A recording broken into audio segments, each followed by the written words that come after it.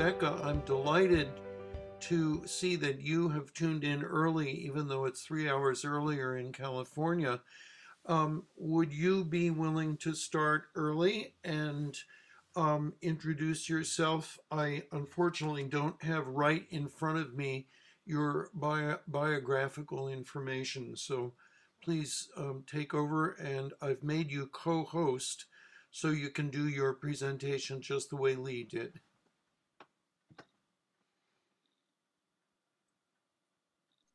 Okay, thanks everyone.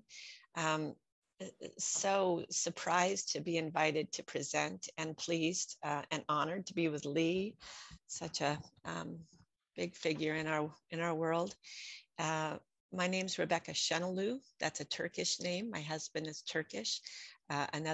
He grew up in a village where people actually cared for their own dead. So I'm married to someone who's also familiar with this practice. I'm the cancer, many things. I'm a community minister. I'm an ordained minister. I have been for 20 years. I've done a lot of funerals and weddings. My regular paycheck comes as a cancer support program coordinator at our community hospital here, Enloe Community Hospital, where I coordinate programs for support. But I got into that job as a hospice spiritual support volunteer. And I also have a unit of clinical pastoral education from UC Davis because I thought I was going to be a chaplain, and then found this perfect little place for myself at the local cancer center. And I have been a home funeral guide since, I think, 2013. I'm trying to remember, Lee, when that conference was in Chicago. It was almost 10 years ago, I think. And so that's a little bit about me. Let's see here.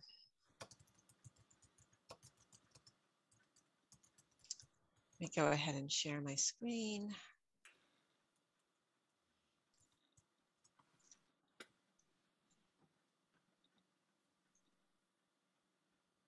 Okay.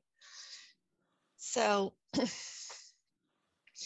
I think going from one presentation to another, it's always a good idea to just sort of take a breath, assimilate what we've taken in, and engage ourselves for the next round. I'm kind of glad I'm going second instead of last, to be honest. And so let's see here. So today I'm going to be talking about a simulated home funeral activity that I created based on a longer 3-day exercise that Jerry Grace Lyons teaches in her Final Passages Level 3 Home Funeral Guide training. And I'm going to talk about why I think it's important to do this activity. I'm going to talk about different venues where you can do it, the details of how you do it. I'm going to share some experiences that I've, of what people have shared with me after doing it. And I'm going to close with the death ed story of David Sisk.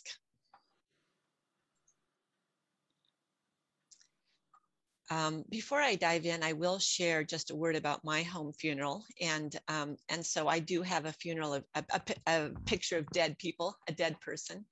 This is Fred and Ilona. And it's a long, beautiful story that I don't have time to go into. But the gist of it is that it was at this home funeral that I watched how differently Fred was able to process this death because of the presence of Ilona's body and the opportunity to be with her over the course of 3 days. I mean, the first evening, he just couldn't believe she was dead. And he just kept going up and looking at her really closely to see if she was still breathing. And this is the bed that they had shared for so many years. And he actually, and I'm sharing this because I'm with a bunch of funeral people. I wouldn't share these kind of details or necessarily this photo in my first, if I was talking to a completely new crowd, but I'm trusting you guys with this. To let you know that he actually slept next to her the first night. And this is not the only time that I've heard this happen.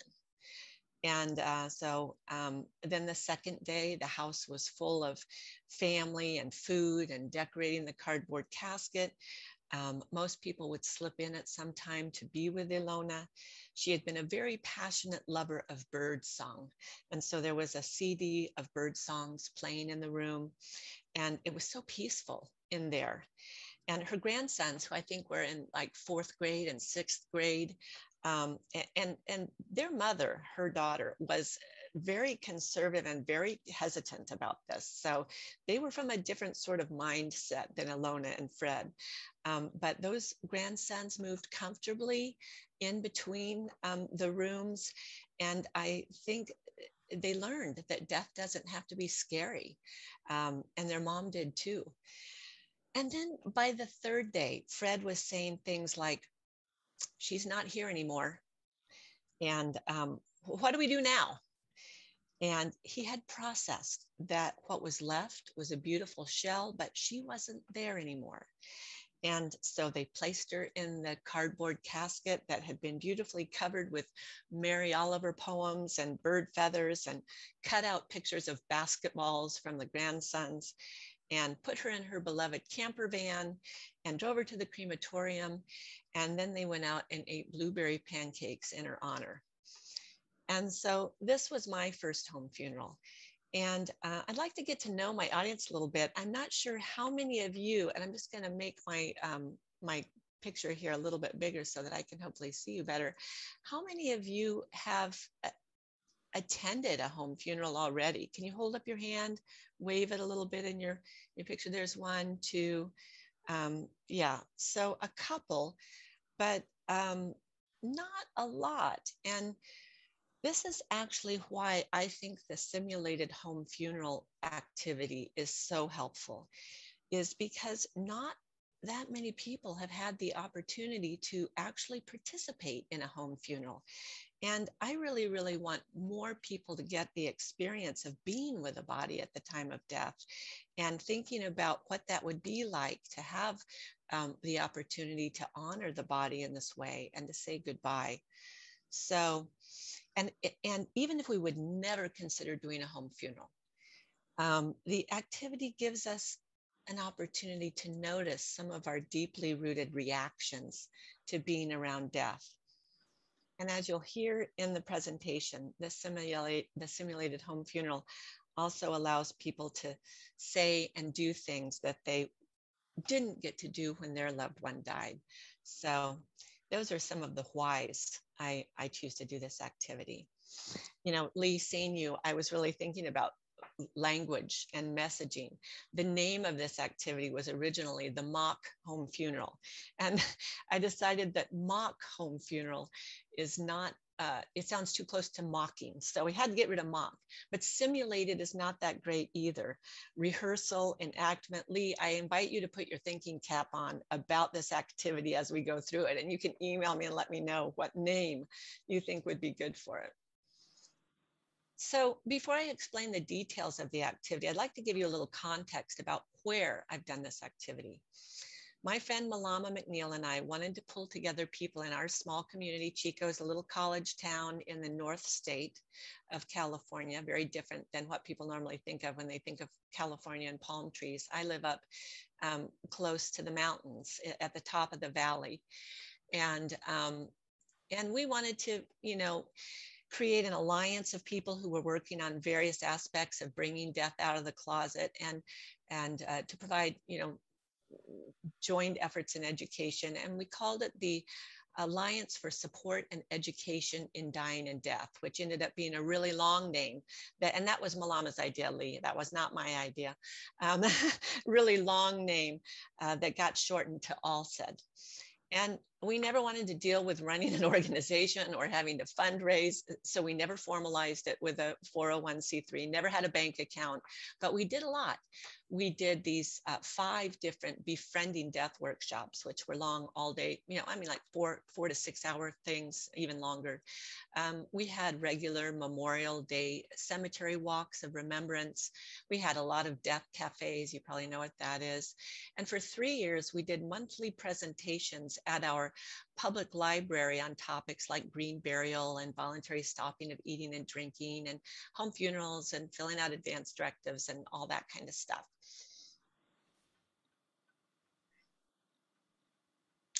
But most beloved to us were the befriending death events that always took place around Day of the Dead. And 2 years we did these events at art galleries, which was a very non-confrontational place to hold death events. And then 2 years we did it at the Chico Women's Club, which is a beautiful venue, a place built by Annie Bidwell, the wife of the founder of our town. And the second one of these events was one of the biggest ones that we did. And we closed with a dance party with a band and had a bar. And that was really fun. And and then the last time I did this activity, we were at the Chico Public Library community room, where we'd been holding our monthly presentations, and we just adjusted the activity to fit into an evening event. And you can just see in this photo the two massage tables waiting to be moved into the center of the room after the initial presentation. And so this gives you a little context for the where. I'm not going to talk too much about all said events right now, but I invite you to ask me any questions that interest you about the different things we did in the Q&A. So this presentation is specifically about the simulated home funeral activity.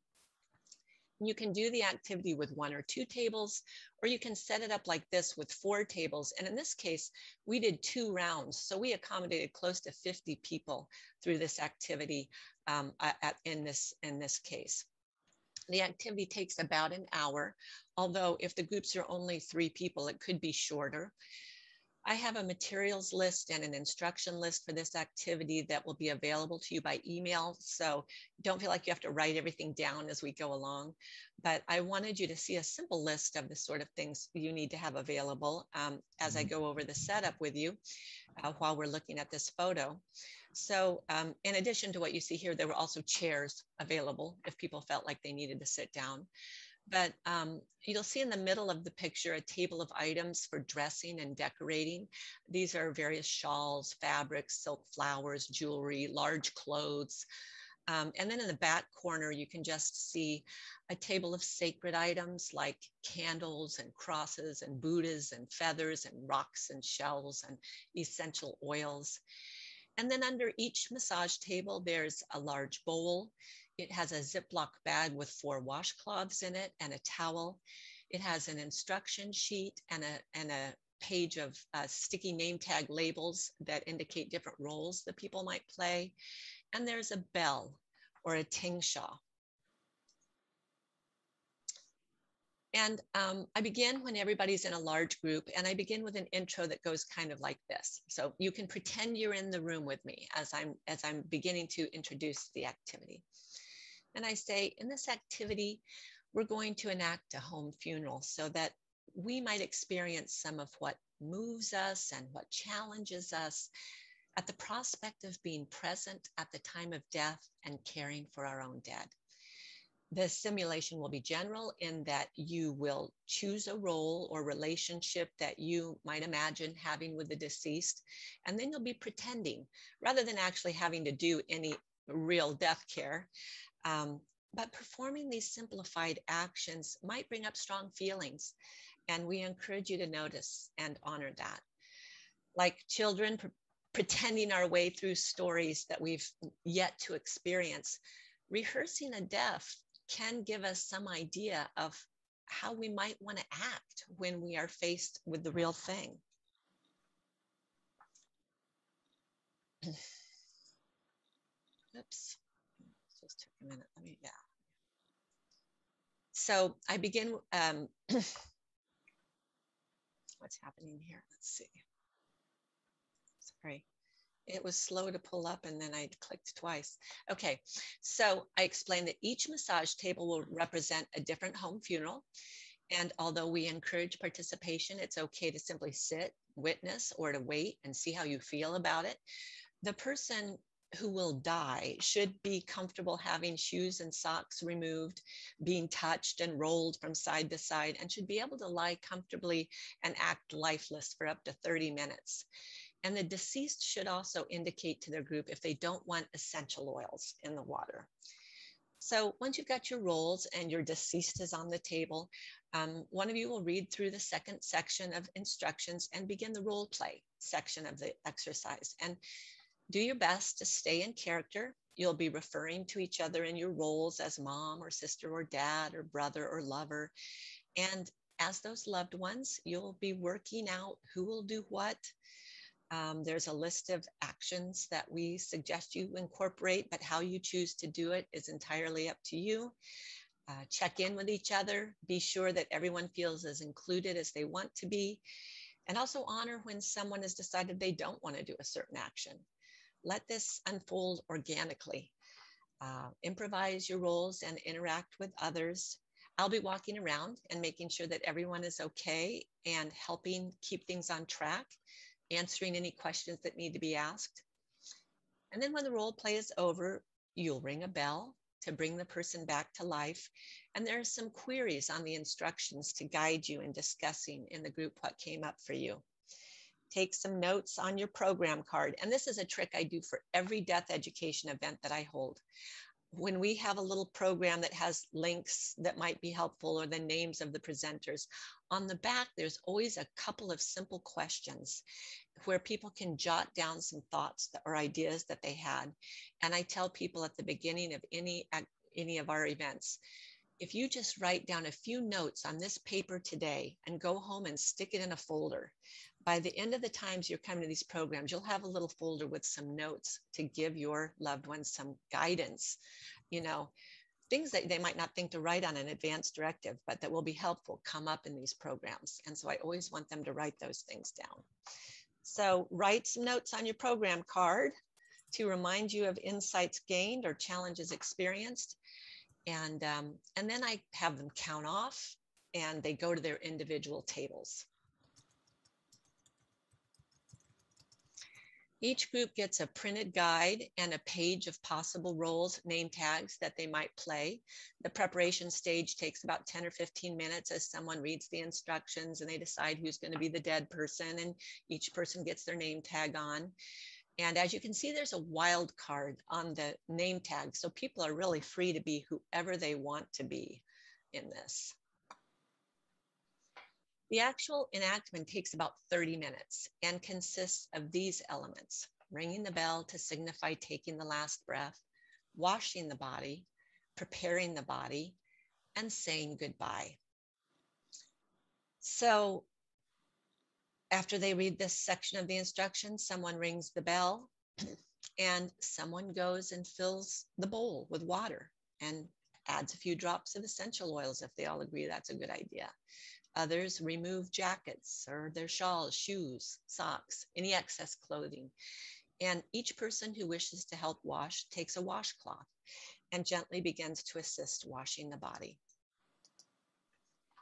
As the body is being washed, each person is imagining it to be the body of someone they love and that they're saying goodbye.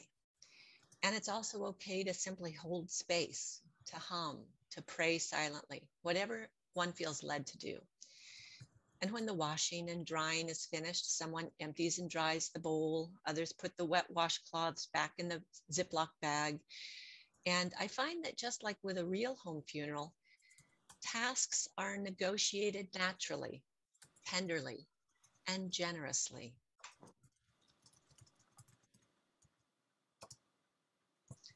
The next step is preparing the body for lying in grace. And items from the ceremony tables are used to dress, decorate, or drape the body. Someone can comb and arrange the hair. I have little baggies of combs and clips and things for the hair. It's really always so beautiful to see how people improvise with what they have, which is what you do with a home funeral too. I'm always impressed by how realistic these activities become. The room very quickly becomes focused and hushed as people step into their roles and the tasks at hand.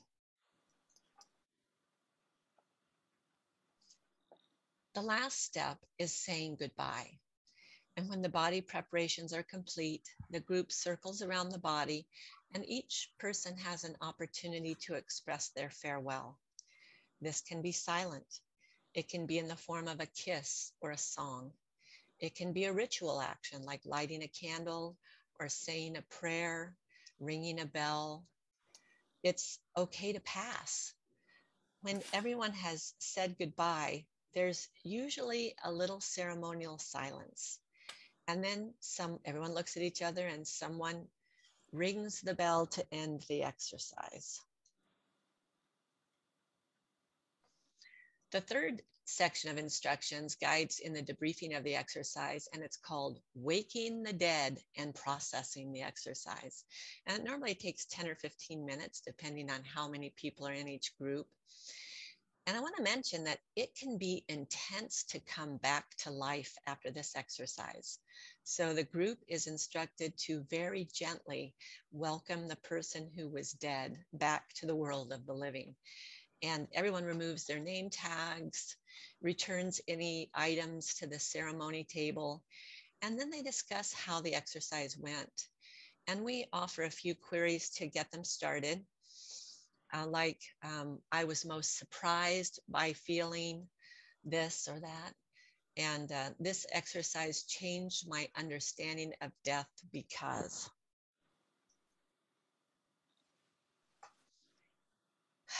As you can imagine, the responses to this activity are wide-ranging.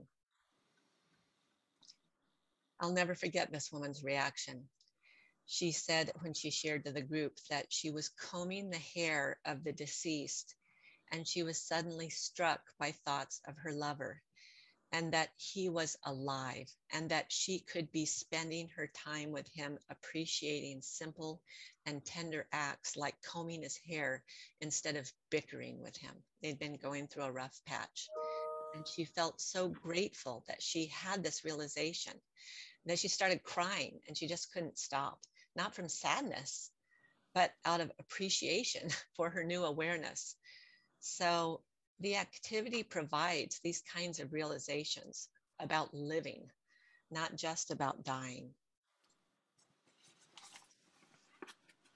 Getting to play the deceased person is a special gift. I have played that role, and to be the recipient of so much love and tenderness from strangers is overwhelming.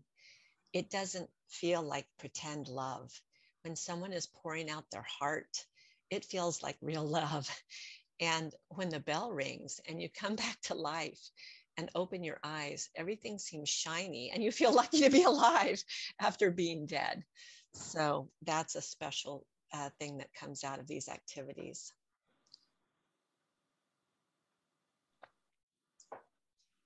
As you would expect, there are different levels of comfort with all of this.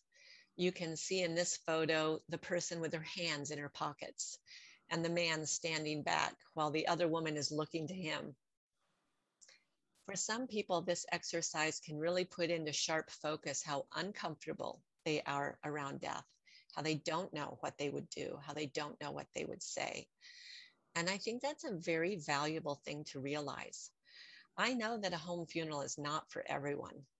I certainly appreciate our two family-owned, funeral homes in our town and what they offer. I just want people to be thinking about what works for them and to get their wishes in writing, which is also always a part of these befriending death events.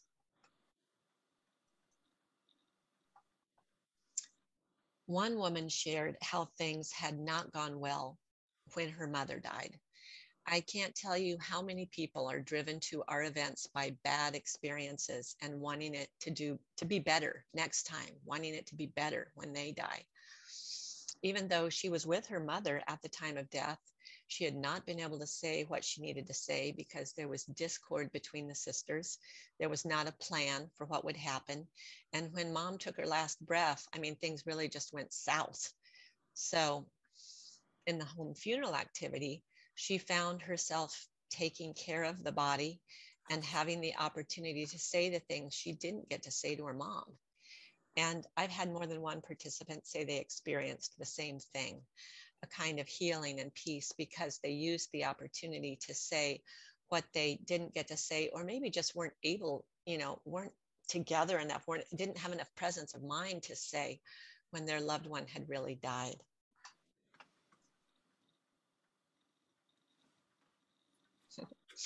like Lee said, I mostly have no way of knowing how these activities affect people, or how they actually handle being with death or doing after death care beyond this activity.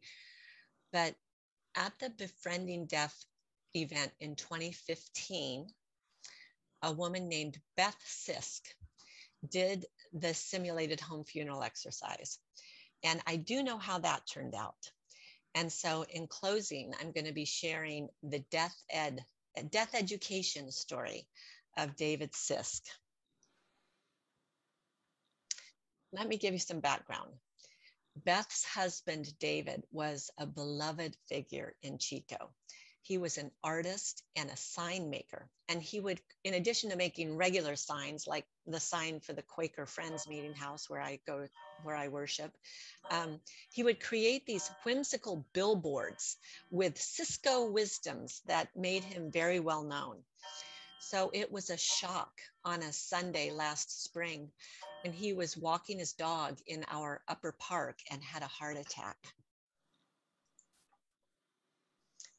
It was a beautiful spring day. There were a lot of people in the park, and David was up on a ridge, so it wasn't that easy to get to him. And by the time they made it down with the body, a deputy from the coroner's office was there, a chaplain from the sheriff's office was there, Beth was there, and my friend Adrian, who also happens to be a home funeral guide and is a friend of Beth's, was in the midst of all this shock and activity. Now, Beth knew because of the Befriending Death workshop that she wanted to bring David home. But because this was a coroner's case, it was an unexpected death, they wouldn't release the body directly to the family. And David was taken to the local funeral home and put in cold storage until Monday, this was a Sunday, when the body was then released to the family. And not only was this a great educational moment for home funerals, for all of the family and friends, but it also showed people, including the coroner's office and the funeral home, that someone can die in a hospital or unexpectedly in Upper Park, be taken to the morgue, and you can still have a home funeral. I asked Beth to record the next part of the story so that you can hear it in her own words. The recording, her part of the story that I cut begins when David's body came home on Monday. It's about a 5-minute recording. And I apologize, there is some clicking, a ticking sound in the middle section because Beth started clicking something when she was talking, but it goes away pretty quickly. So don't worry about that. If the volume on this is weird, Tony, I'm going to be looking at you, and if you could just wave your hand or something, if you'll give me it needs to be louder or it's okay, because I'm going to play this through my computer, and I hope the volume is good. My family, including my granddaughter, my children, a few friends, we all went ahead with our own ritual about receiving his body and having music playing, and everybody contributed in washing his body and taking his shoes and other things off and washing his body and in dressing him in clothes that he wore a lot, his little hat. And yeah, we just made a beautiful altar in the living room. And our friend Adrian helped us with the process of, we had to get a cot together. She came and helped with the dry ice, and we, set it up so that his body could be maintained while he was in home. My kids just seemed like they were just in the flow of it. I don't think they knew something like this happened, but I think their own instinct was, because I think it was so shocking to all of us, that I just think they could have stood the idea of his body being taken away. Even that 24 hours he was gone was disturbing to them, So they were into his body coming back, and so without my kids or my granddaughter having a whole lot of prep for that, they just fell in line, And yeah, it was really beautiful, the participation. And then we did have some close friends and family come over either that night, I think it was that night, or maybe it was the next night, So people came in and sat in the room. For many people, that was probably the first time they sat in the room with the dead body. So I think it was very instructive for everybody and took them beyond their concepts about how they think they would have felt. And because they were all people that were really close to my husband, maybe on some level that seemed more natural to do that. And things change from day to day. I think at first, especially when I saw David's body coming down the hill, I couldn't relate to that very well then. I think I was still kind of in shock, but also it was like that feeling of like, he's not here, my own resistance to the fact that he had left and not relating to the body as well then, even though I did, but it changed over the days that David's body was here, different looks on his face. It's almost like maybe there was still some of the trauma from the CPR, that I felt when I first saw his body in the park. But it was back in the house, and when we'd washed him and then dressed him and done all this stuff, it was like really sweet. I think it looked really natural, and even had a little smirk on his face, it looked like sometimes. And at one point my daughter said, and this was after a couple of days, she said, "Mom, hold Dad's hand. His hand has softened and we're not so cold." And so that was sweet. There were moments, and at one moment I looked in the living room and there was my granddaughter with her head on David's chest. And I think that was really important, her saying goodbye to him. So I was really amazed, not so much with my kid, but with my granddaughter, who's a teenager, who just really flowed with this whole thing and did beautiful decorations on the cardboard box. And, people came and sat outside and sang songs and decorated, and even we did it into the night. We had lights outside and people were still decorating the box until late at night. Anyway, the whole process was very sweet. And I feel like it was important, I think important for everybody to have some time to come to terms with the death, that whole phrase of befriending death. I feel like that was the practice for everybody, of befriending death. And being present, feeling, expressing on the cardboard coffin. And it was really powerful for all of us. And I think made it a lot easier by the time the last day we took David's body out of the house, and inside the cardboard box was just layered with flowers, and my friend who did the ceremony with us put her kind of eagle feather and condor feather in, and someone else put all these herbs in, and it was just really beautiful, the blessing of David and his body before they came and took it to the funeral home. Even though this is out of the ordinary for most people and beyond their experience, I just saw how helpful it was to everybody, and how beauty could be created and how much love could be shared in the process of accepting the passing of my husband.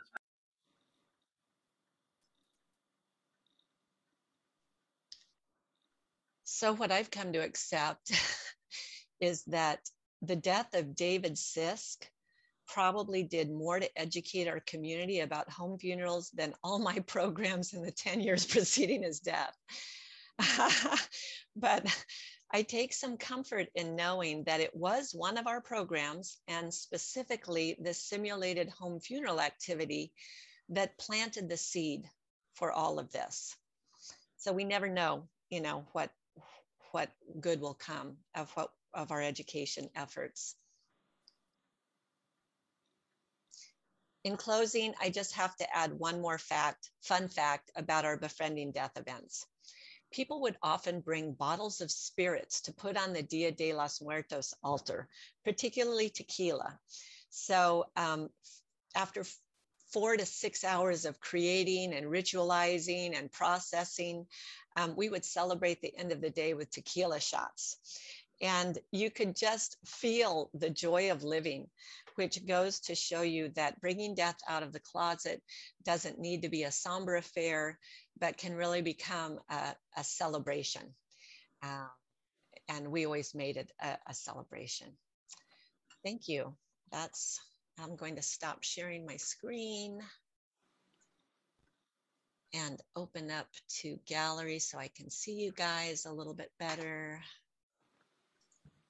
Rebecca, thank you so much. This has been another wonderful presentation.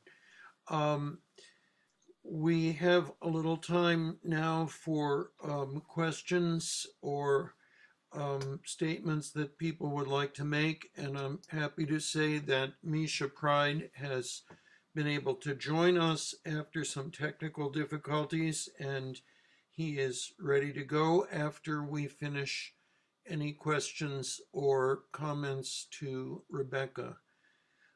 Use the chat function if you would like, and Sarah, keep your eye on that since I'm also communicating with others at the same time. Karen, did you want to ask your question, or it was in the chat earlier? I just noticed that at the very beginning of your presentation, Rebecca, that I think her name was Alona. I assume that they had already done body washing and dressing her because she's beautiful. Yeah, she, her daughter was not interested.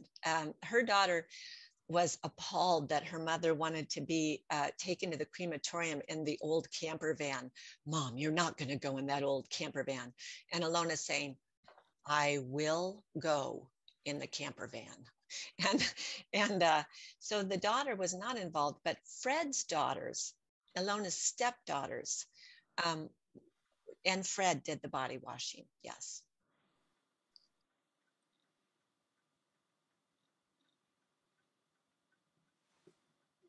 Any other comments or questions for Rebecca? I wonder what sort of activities you guys have in Maine or that your organization has. I'm not very familiar with this scene in Maine. It's a long ways away from here. So maybe you can tell me if this seems like something that would translate. During COVID, it's not going to be a great activity. I realized that after the fact. But yeah, what do you guys think in terms of opportunities? Or do you think this is something that would be too far out? Is this a California? Sometimes I need a reality check. I've participated in a few workshops like this. So yes, I can't remember who sponsored them, and I'm also part of a group in the Belfast area that is a mid-coast area that has in fact spent the last few years supporting each other and talking to each other. Unfortunately, a few of the members now, there's been 2 deaths, but one of the most recent deaths happened during COVID, not because of COVID. And the widow has not been vaccinated. So I don't know that our group is going to be able to get together soon, because that's a real sadness that some of us are vaccinated and some of us are not. But that's, that's the politics of it. I fully intend and am very excited about recreating what you've done there here, and I'm working on it and hope to implement it soon, and am super excited and think it will be very well received. And thank you for all your help and information and support. I appreciate it.